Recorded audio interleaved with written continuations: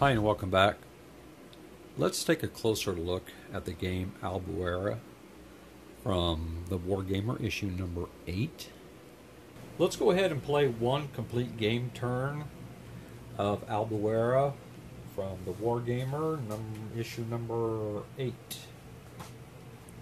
Give you an idea of how the game plays. We're going to begin with game turn 5. It is the 2 o'clock p.m. turn. And the first thing that we will do is conduct the French bombardment phase. The French player, having taken a look at the map and considering his options, will use Goodnose artillery here. I think he should be stacked with him. And let's see, I think that's probably the only unit that the French have that is capable of firing a shot with any decent probability of a hit. The Goodenough, forgive my French pronunciations, artillery unit will attack the King's German Legion here in one of the hexes of Albuera. Each artillery unit has a defense value, a bombardment value, and a movement factor. These units also have an initiative number up here in the upper right hand corner, but for this game they are not used. They are used in the Vittoria game. How you factor a bombardment attack is you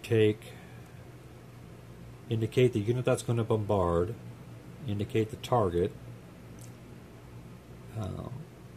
I believe they attack just the target and not the target hex. I can't find anywhere that it states that you attack a hex instead of a unit. I could be wrong, but that's how I'm playing it.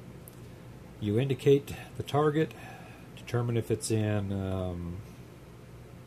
up on a higher level or if it is in rough terrain. I don't know if you can see any rough terrain on this particular shot. No, I don't think so. And you will count the distance to the target. In this case, it's 1, 2 hexes. So you're going to subtract from the bombardment value 2. Artillery has a maximum range of 5, unless it is up on a crest line or on a hill,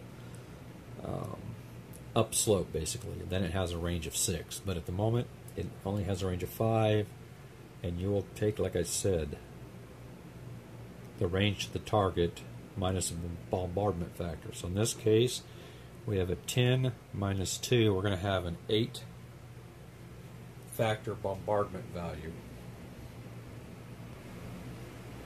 I apologize for the glare.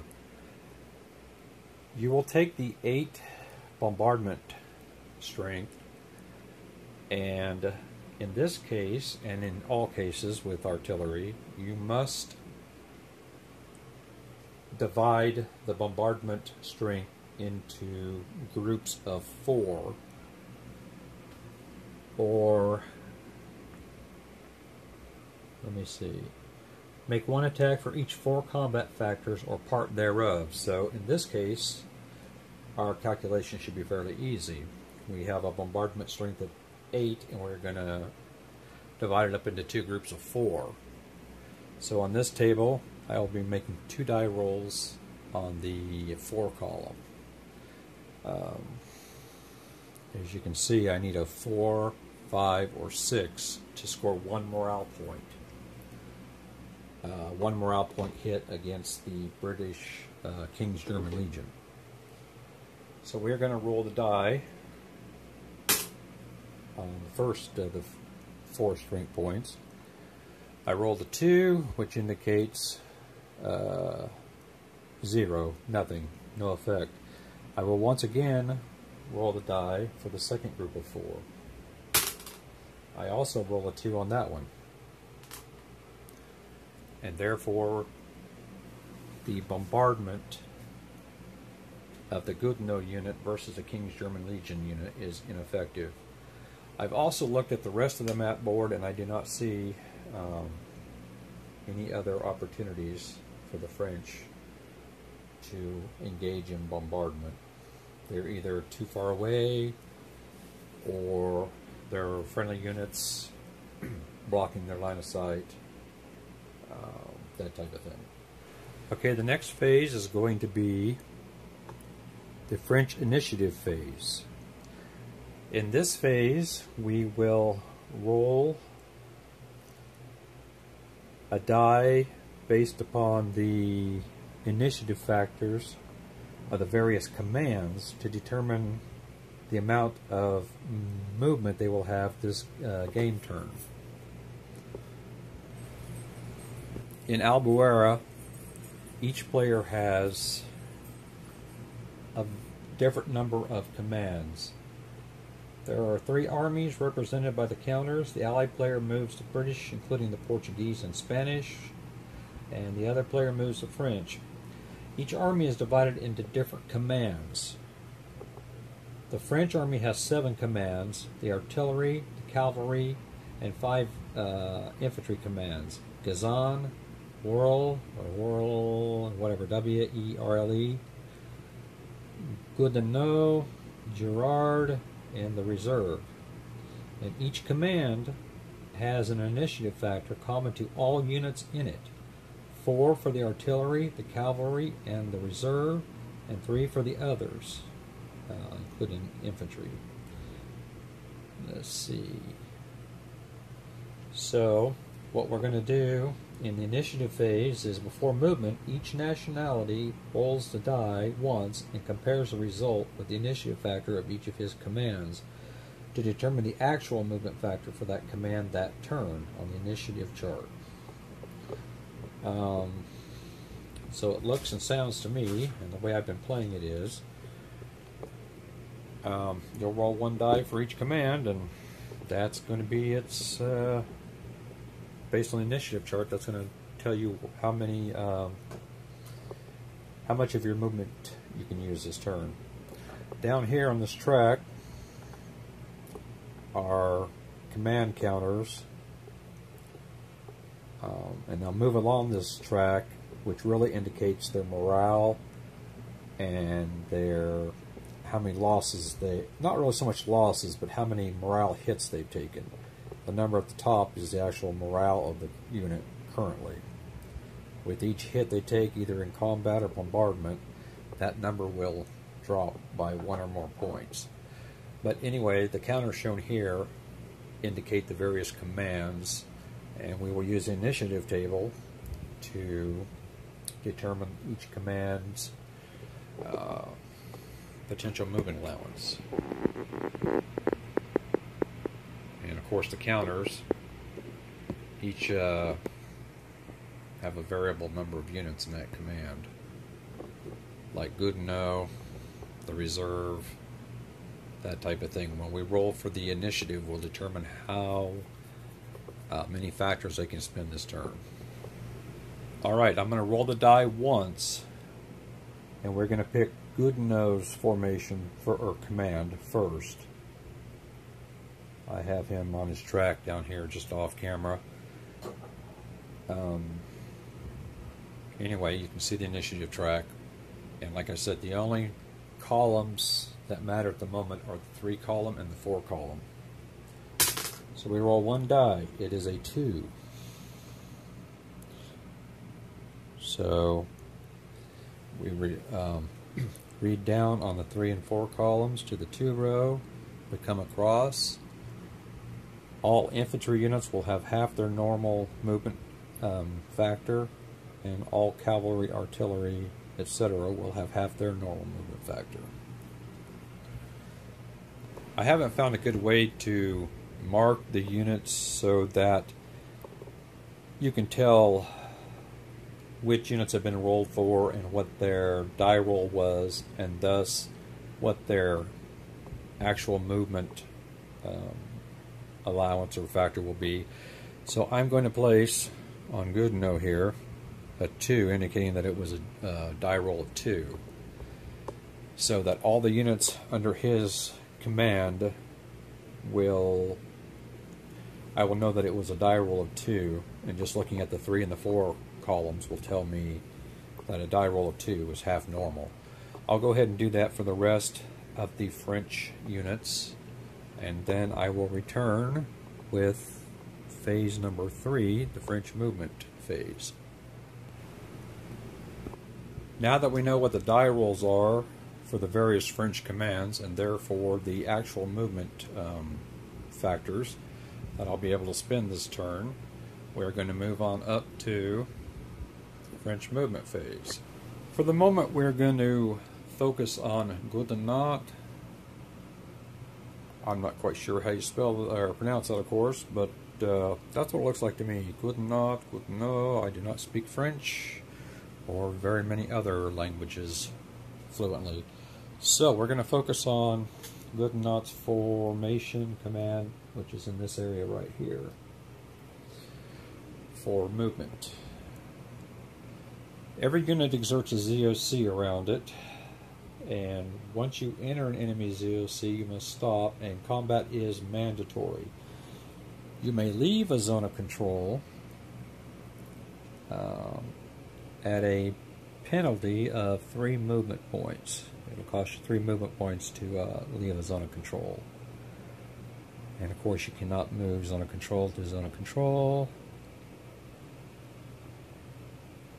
And if you do leave an enemy zone of control, you will lose 1 morale factor. So, we know that we have full, or do we have half? Let me look real quick. We have half and half for both infantry and others. The French don't really have any good odds around Albuera, whatever, for attacking, and I don't think the river, the stream, costs 5 movement points to cross, and all there is a penalty. So yes, there is a zone of control across it. Yes, that indicates that you would have to attack a units across it, however at a severe penalty. So I don't want to just, even if I had the movement factors, I'm not going to just rush over there. But I wonder, 5 movement points. And artillery costs 4 movement points, movement factors to bombard. So he only has 4 left. Divided by 2 will be basically 2. So he's not going anywhere unless he stays along the road, and artillery cannot voluntarily enter an enemy zone of control, even if it is stacked with or moving with the infantry unit. So Goodenough's command doesn't look like it has a whole lot that it can or will do. If I move this unit to here, he has to stop and attack, and he'll be attacking an infantry and an artillery unit. And the artillery unit will get to use its 4 defense factors. And that's not really what we want to do right now. So I think they're just going to hold their position.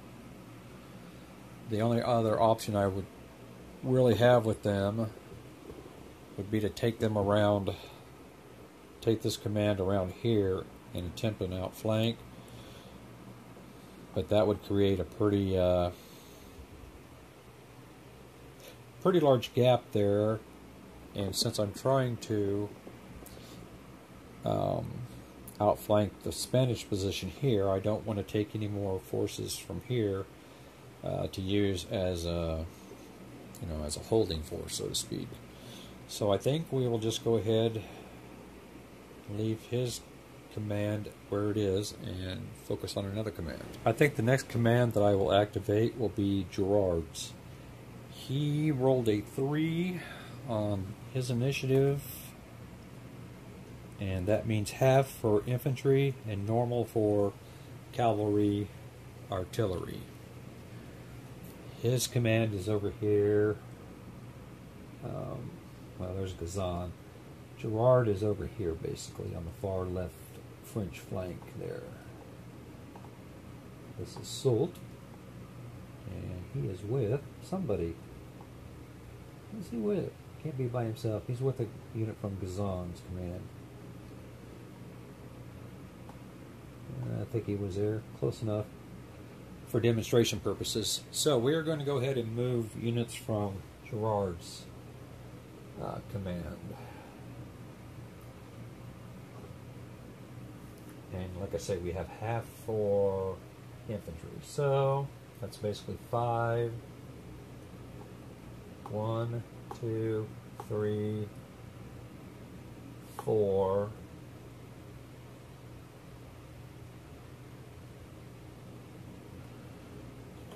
Let's see. If I move into this hex, I'll have to attack both of these units. If I move into this hex, I'll have to attack both of those units.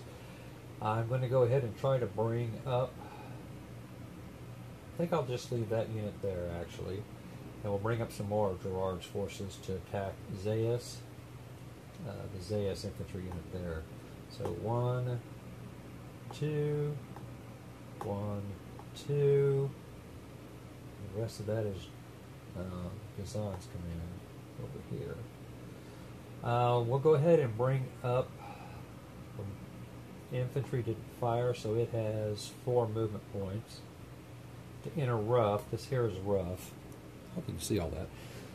Rough is going to be 3 hexes to enter. It's going to cost 3 movement points to enter rough. Let's go ahead and take this light cavalry down a slope, which costs nothing. Cavalry has a 15 movement factor, and it's not halved. So we're just going to go 1, 2, 3, 4, I think, for right now. Just going to cover that flank. I think we'll do the same with the heavy. It has its full movement point allowance. 1, 2, 3, 4, 5, 6, 7. It's a down slope, or down slope at the moment. So these guys here will cover the flank pretty good. The artillery unit has 8 movement points. I'd like to get it up a little closer to the action next turn. So 1, 2, let's see, it has its full movement points. 3, 4, 5, 6, 7. Let's see what that does, if anything. Okay, that's it for Gerard's command. Okay, the next command that I'm going to activate is going to be Gazan. I rolled a 6 for him, which means that all of the units in his formation have a normal movement allowance. And as I kind of indicated last time, Gazan's formation is basically those 4 or 5 units right there. And the French commander Soult is in the same hex as one of the units, which at this time really bears no relevance. Commanders do have a benefit in initiative in that you can choose to use their initiative instead of the die roll with the unit they're stacked with, and they can affect the morale of units when they try to regroup. But right at the moment they don't really have much other use. Let's see, so we have, like I said, normal movement. That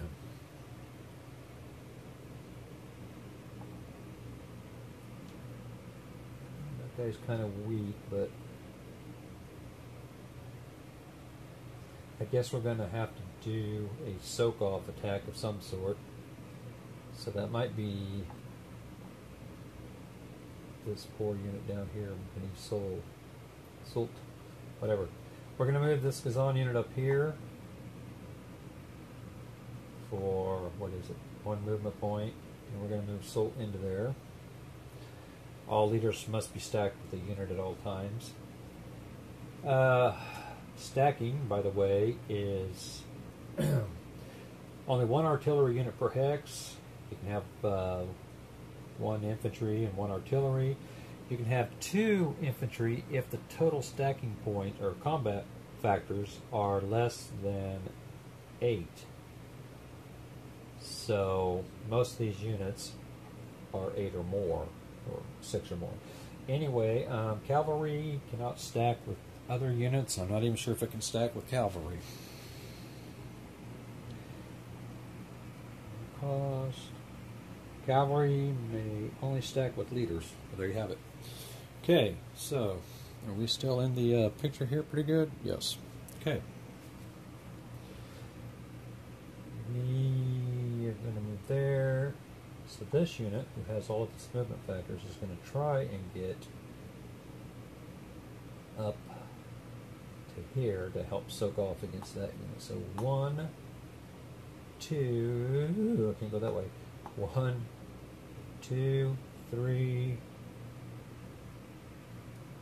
4, and then 5. He could have moved 10 movement points, but he just moved 5. I'm going to bring the artillery up since it did not fire. Can't enter the zone of control, but I guess we'll put it right there. Now the 8-point Gazan unit right here, I'm not so sure. I would like it to have been able to move over there by the Zayas Spanish unit, but then it would have to attack both those on. It'd have to attack this unit on its own. I'm just going to go ahead and move it up, well, out of the rough up to here, I guess. And we'll see what happens next turn. Okay, I have one correction I want to make. I'm going to take a move back or whatever. I am going to move this Gazan unit up to here, 1 more movement factor, because this guy is going to be a soak off against him, but I can now activate Whirl, which has also rolled a 6 and has all normal movement. So I can move, let's move this guy up the slope. I should know this by now, is +3, so 1, 2, 3, 4 for the clear, and then 5 over to here. We're going to get the artillery up to here. And let's see, what else? What other trouble can I get into? I think we're going to get ready to set up an attack probably over in this area here. I don't remember. I don't know if I moved this light cavalry or not. Let's get over here a little bit better.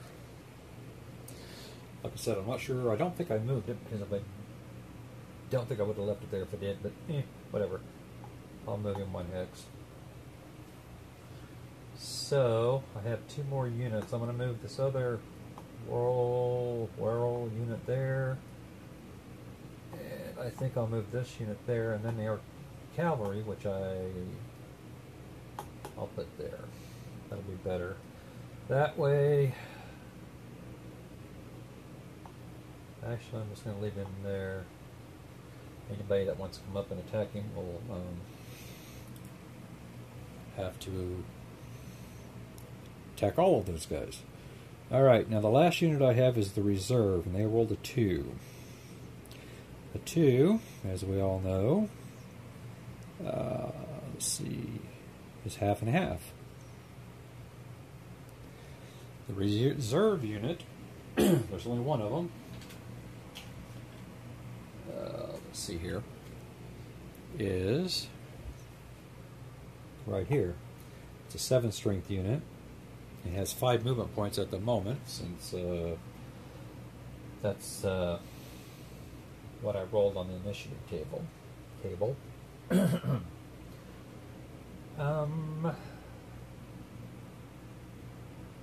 I think, I'm not quite sure, I don't know enough about this battle to have an idea of what Soult did with the reserve.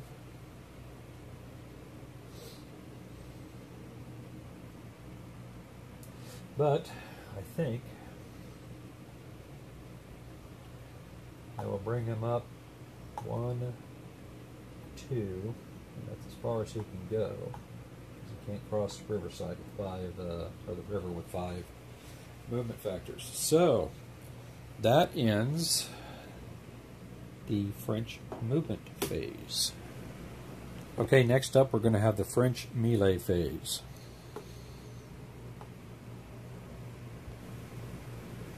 Okay, let's move along to the French melee phase. Looks like we're going to have several. All units, all French units, which have an enemy unit in their zone of control, must engage in combat with 1 or more units. So against this Zayas unit, I think I'm going to put Gerard, this Gerard, whatever unit's under Soult here. I've already forgot. There's probably another Gerard unit. Another Gerard unit. Let's see, that's so far, that's what, 24? I'm going to put, let me see, I'm going to have this Gazan unit attack this Zayas unit in the rough, so that's basically going to be my soak off attack. And then we're going to have Gazan and Whirl attack this Ballesteros unit. It's not going to be a great attack. I'm really hoping that this one is the one that's most successful, but anyway, we'll see. Okay, in order to resolve melee, you will, against infantry versus infantry will use their combat factor, and they will also use their current morale factor. With that particular command, if there's 2 commands, I think you use the lesser of the 2 morale factors.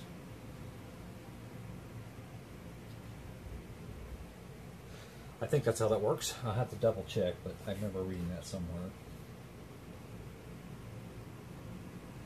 Okay, so get my handy dandy calculator out here because math is not a strong point of mine. Okay, we got 8 times 3 is 24. We'll add 1 for the leader, Soult, and that's going to make it 25. Well, here I am already messing up. Well, that would be the base odds if I would remember to include the morale factors. So basically I have an 8, an 8, an 8, and a +1. To that I have to add the morale factors for that particular command, which I just described. So Garan, whatever. Let me see what's under Soult. Was that Garand or was that Gazan? Okay. So we'll see about Gazan. Gazan has the highest, 4. I don't think it's going to matter.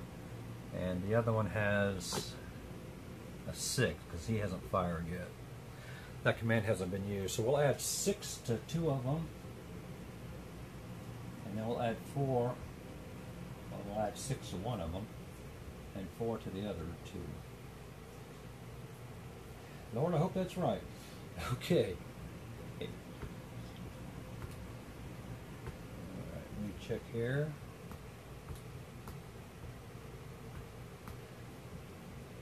I come up with 39. Anybody else out there have better math skills than me? Are free to double check me.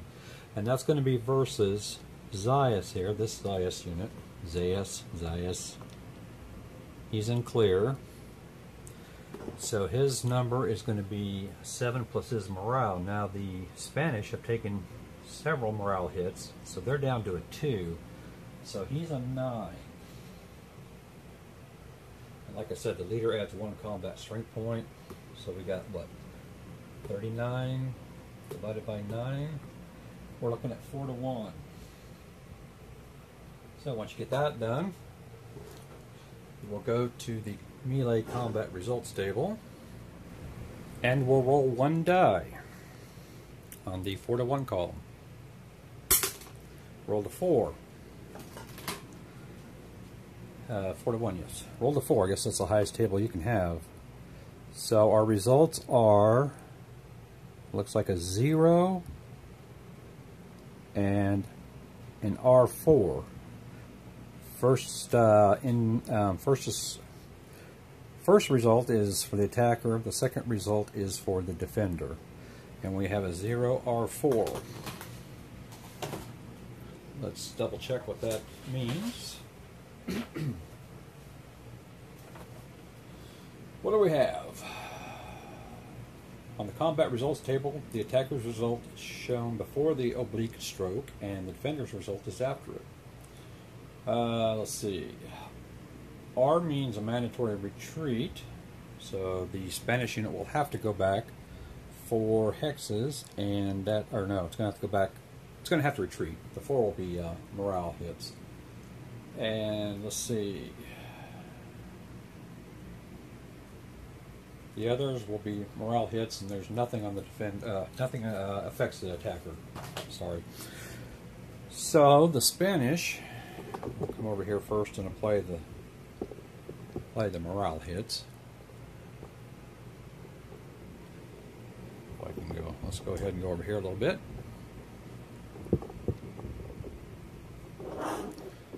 All right, Spanish morale point.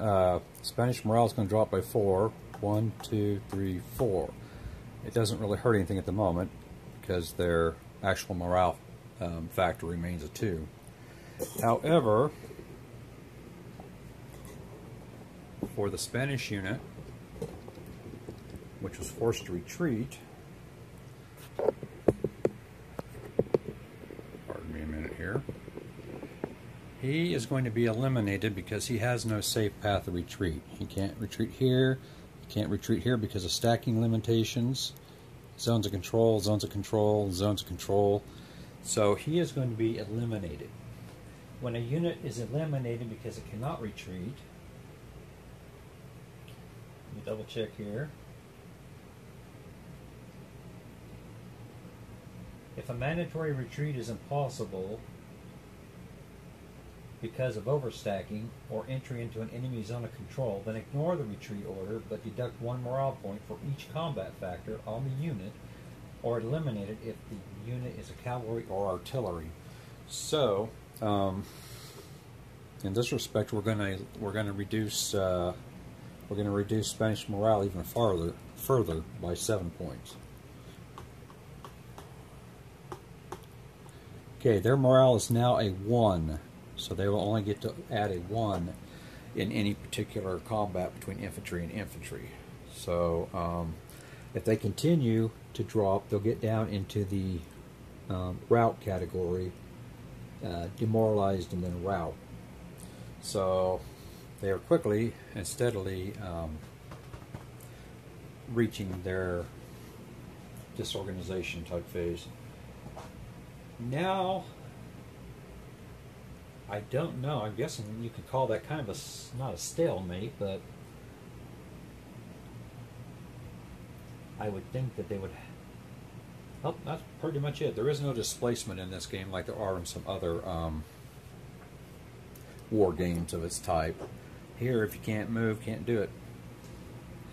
I'll go ahead and do this battle now, which looks like a 5 to a 7. He's in the rough, and in the rough I think you have to have defenders double in melee, and you subtract 1 bombardment factor when the defenders are. So we're going to double that. So luckily the Spanish have been reduced. So the Kazan unit is going to have a strength of 5, and he'll have his morale, which has been reduced a little bit, but it's still the same. 4. So 5 and 4 will be 9, and it's going to be 9 to 17. Did I say 17? Yes, 14. But he has a morale of 1 now, so 9 to 16.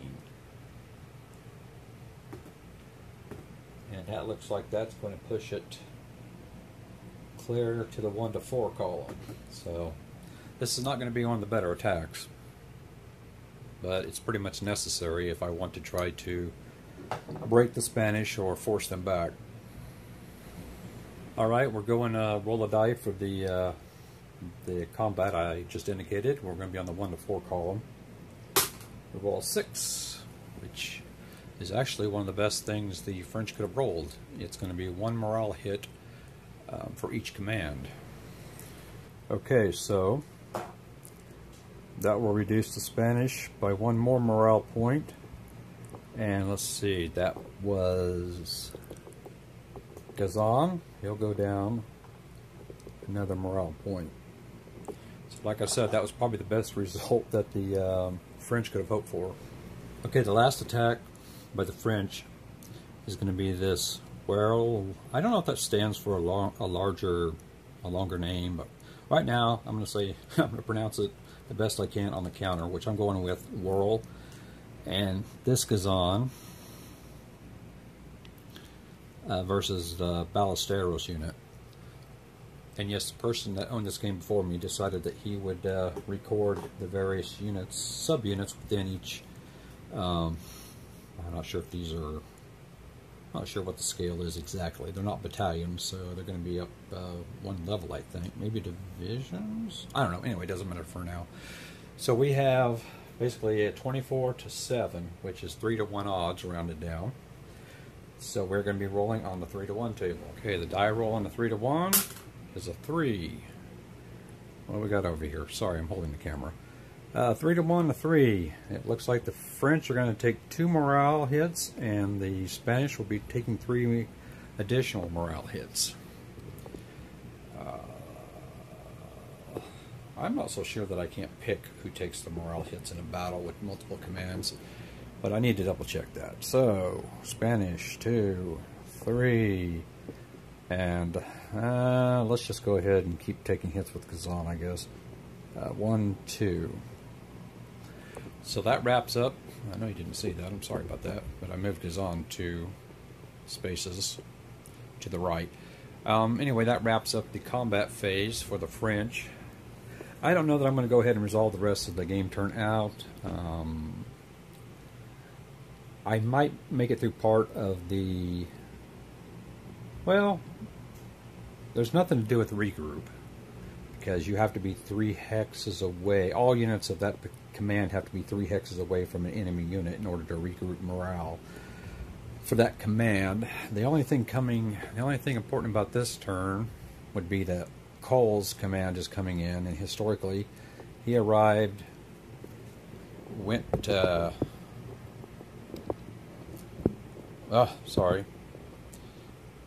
the left of the screen to bolster the flagging Spanish, and held off the French. Part of Stuart also went that way. Stuart's command, historically, but right now they're going to be tied up on this side. Or historically, they also sent a couple of units to the left-hand side. So, anyway, you've got a basic idea of how the game plays and stuff. It's not bad. The rules could use some work on them, but I think somewhere in here it's a salvageable game. The era and age of the game has something to do with the roughness of the game and the game systems. Some polishing up, a little better or more detailed order of battle, perhaps. I think it could be a fairly decent game in the quad, in the old SBI quad-like series. But I don't know, if you can pick it up cheap, you know, it has some interesting articles in the magazine. I was reading through it a little while ago, and I think the Vittoria rules, which change and modify the Albuera rules a little bit, wouldn't be that bad if you could assimilate them properly. But I don't know, for a 2-pack game this old, it might be good for collecting, might be good to try to learn it and play it, but there's so much else out there that I don't think I would waste a whole lot of time, like I have, messing with it. So anyway, I'm going to move on to some other stuff. What do I have laying around still? Oh, let's see, Wake Island and Morgan's Rifles. Those are both the Mayfair games. And I also have Battle Cry, the part of the combat system, which is down below that, as well as the Iron Cross system. I have SBI's football. I have a new Dresden game, well, it's an old Dresden game. A few things like that, so we'll kind of see what I'm in the mood for and what I have the time for. So anyway, I hope you all have a good day, and I'll talk to you later.